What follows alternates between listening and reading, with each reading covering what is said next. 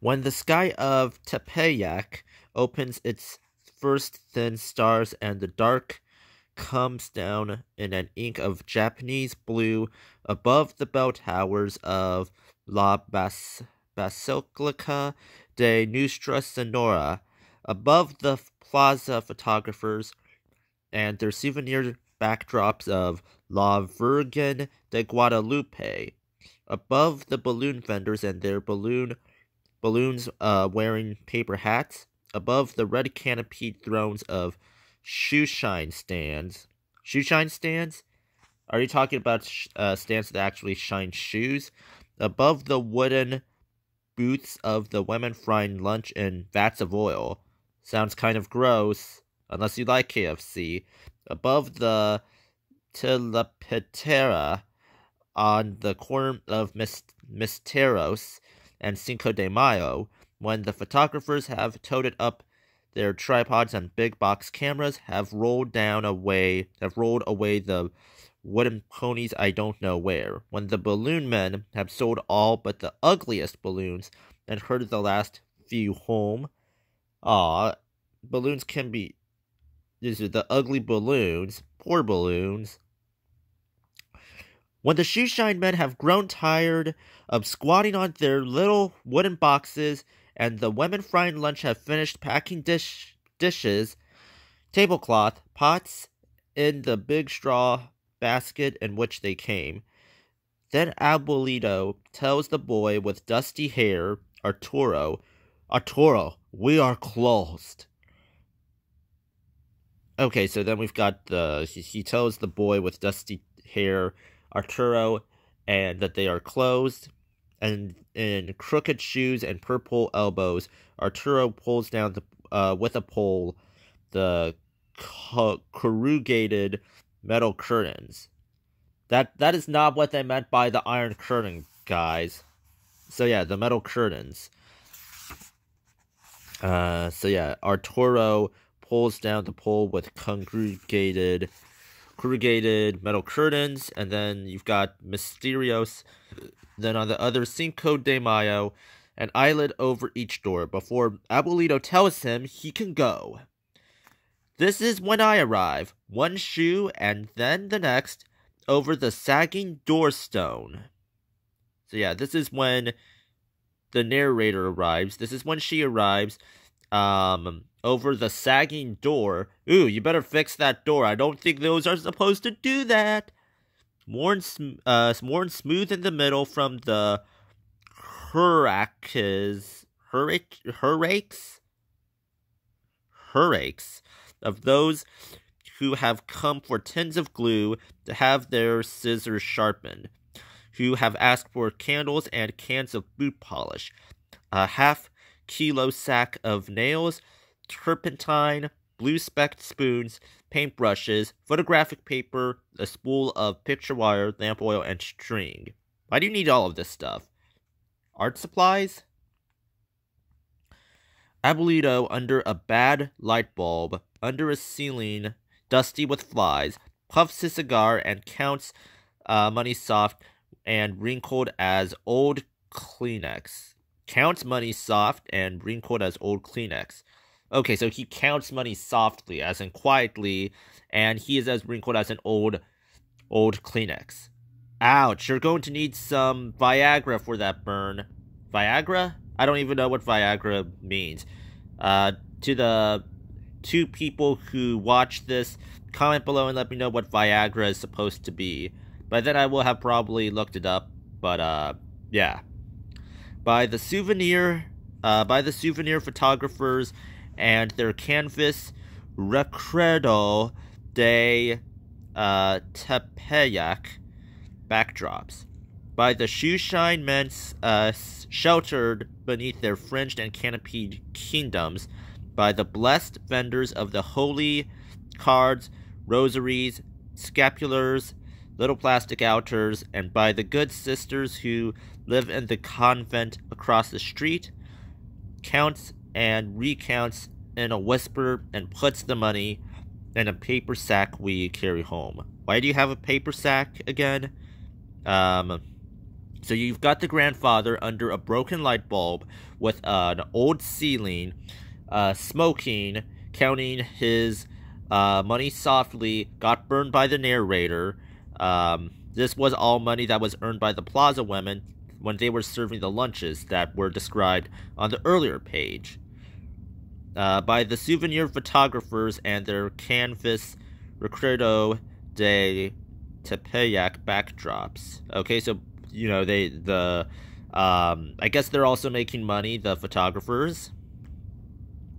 By the blessed vendors of the holy cards, rosaries, scapulars, little plastic outers. By the good sisters who live in the convent across the street. So you've got good sisters who live in a convent. So I think this is some sort of church. So the narrator takes her grandfather's hand, her abuelito's hand, fat and dimpled in the center like a Valentine. Not sure what that means. Are you insulting Valentine's Day?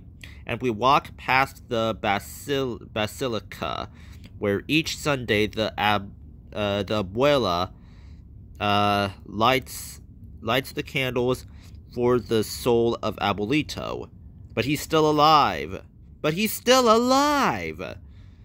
Past the very same spot where long ago Juan Diego brought down from the Cerro, the miracle that has drawn everyone, except my abuelito, on their knees.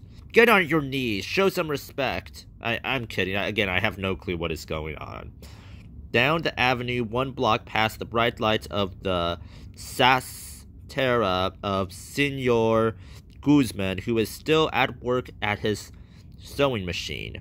Past the candy store where I buy my milk and raisin gelatins. Past La Provincia Tortilleria, where every afternoon Los Maria and I are sent for the basket of lunchtime tortillas.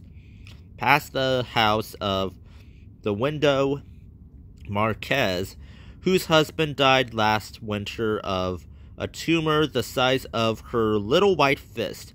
Past La Muñezca's mother watering her famous dahlias with a pink rubber hose and a skinny string of water, to the house on La Fortuna, number 12, that has always been our house. Green iron gates that are barbecue and scroll like the initials of my name. Familiar wine and clang. Familiar lacework of ivy growing over and between, except for one small clean square for the hand of the postman, whose face I have never seen. Up the 22 steps we count out loud together. Uno, dos. Wait, why are you counting? Let's go back a little bit. Green gates that are arabesque scrolled like the initials of my name. Familiar wine and clang. Familiar lacework of ivy growing over. Let's see here. Except for the small clean square of a postman who the narrator never recognized the face of, or never saw the face, of 22 steps. Oh, okay, so they're counting up to 22 the steps. How did I miss that the first time reading? I guess I just kind of skipped over that part or was not paying attention. Uno, dos, tres. To the supper of... Yeah, so they're going up the steps. They're going to the supper of Supo del Fedio and Carne Giza. Someone please tell me what those mean. So they go up to the supper and then to the glass of cafe con leche, so the cafe with milk. Shut the door against the mad-pierced voice of the abuela. Fall asleep as we always do, with the television mumbling, the abuelito snoring and asleep. The grandchild, the one who will soon leave for that borrowed country. Are you talking about America? Or... I thought this took place in America. I am lost. the one he will not remember, the one he is least familiar with. Years later, when the House of La Fortuna number 12 is sold, corner of Misteros and Cinco de Mayo changes owners. So wait. So someone is leaving and, they're going to sell the House of La Fortuna. What is going on? I still have no clue what is going on. Changes owners when the courtyard gate of Aberesques and Scrolls is taken off its hinges and replaced with a corrugated sheet metal door instead. When the widow Marquez and La Muncaz's mother move away. When Abuelito falls asleep one last time. Oh no, he's not going to die, is he? 25, blah blah blah, more counting. Years afterward, when I returned to the shop on the corner of Misterios and Cinco de Mayo,